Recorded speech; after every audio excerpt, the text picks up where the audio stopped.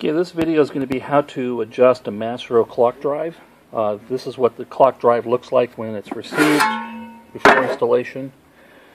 2 motors, circuit board, hour motor button, minute motor button. What we need to do is we need to put the controller into a diagnostic mode. For a digital chronobell 3, you simply press manual and you hold the delete button and you press Sunday, Saturday, Monday, Friday, and it'll say diag in the display. And come over here and press clock strike, and what that will do is that'll basically stop this from sending data to the clock drives. Press the lowest bell button, it'll say 12 o'clock, press set 2 times. What that'll do is it'll send the motors when they're connected all the way to noon for the adjustments. Some Maas-Rowe tower clocks are controlled by a GPS. This one doesn't have a GPS at the moment, so it's going to give me dashed lines. To place it into test mode, where you want to check the hands, satellites, etc., press reset and hold the mode button. You'll get flashing lights. Press the home button and it'll say 12, 12:15, 12:30, 12:45, 12. Those are the positions that the hands will go into for adjusting the hands. To send those hands to those positions, simply press mode and it'll start swinging the hands around.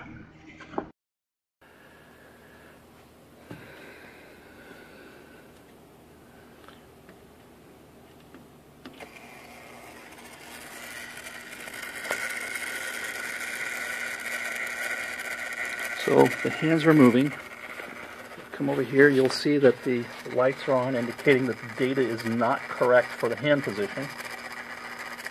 Once they come around, the lights will go out. And then what I'll do is I'll perturb the hands. I'll actually set them off so that they're no longer at noon to show you how to do the noon adjustment. I'm going to pause this until they hit noon. Okay, they're almost at noon. They're coming up and around. Lights are out. Motor stopped. So what I'm going to do next is I'm going to go ahead and jog the hand out of place so you can see how to adjust it. So I can demonstrate how to adjust this. One of them I placed out of adjustment, the minute hand, and I sent the clock to noon.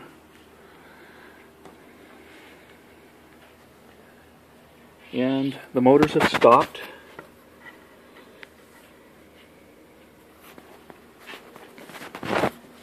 And as you can see, the lights are out, indicating that data and wheel positions are matching, so they're correct. But the hands aren't matching because they're out of adjustment. So what we're going to do is we're going to take, and like I said, the minute hand is right here. And this is approximately 5 minutes out of alignment. And on these wheels, I don't know if you can see them or not, are little black tick marks. And you can use the edge of the plastic housing for your measurement. So just loosen up the Allen screw slightly and rotate the wheel 5 tick marks to get you close to the 5 minutes. And you want to rotate the hands, or I'm sorry, you want to rotate the sensor wheel in the same direction that the hand is either fast or slow. When you're working inside the tower, that can be confusing, and you can end up going clockwise when you need to go to counterclockwise. So I've done that. Now the sensor wheel is no longer at noon, but the hour is, so we don't need to worry about bumping the hour hand because it's correct. We're going to come over here and press stop 1 time, press the low bell button, set 2 times, and now our hands are rotating. There is a mark. You see this yellow mark that's coming up. I placed that yellow mark there because it's hard to see. That's actually the 12 o'clock position in reference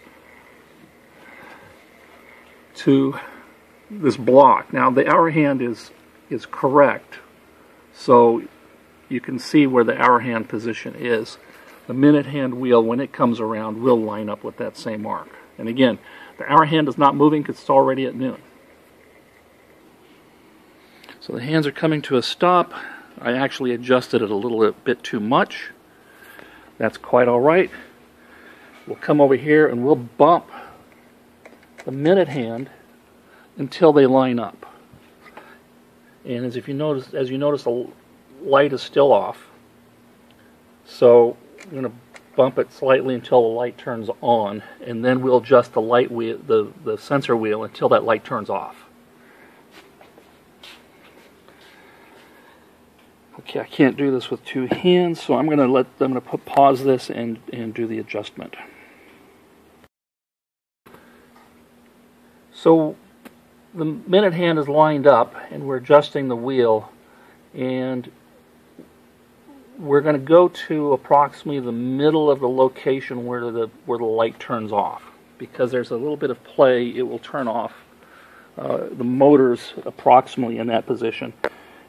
And then we just tighten up just snugly. We don't want it real tight. And we'll send everything around again. So because it's the minute hand we're dealing with, we're going to bump the minute hand on the minute button and just get it started so that it's no longer at noon when we tell it to swing around again. I'm going to pause it until it's close. Okay, so we're coming up to noon and just a little too far. That's fine. So we were giving the idea of how to do this. We'll just rotate that wheel just a hair, probably only one tick mark, and I'll send it around again. Here we're coming up on noon, and perfect. So there's that. To take this out of diag mode, we simply press stop 3 times, and we're back into the normal mode, and immediately the clocks will get data that send them back to their correct time position. So it's 3:48 according to the clock, so the hour hand is already stopped in the 3 position, and the minute hand will continue on until the 48 position. And that's all there is to it.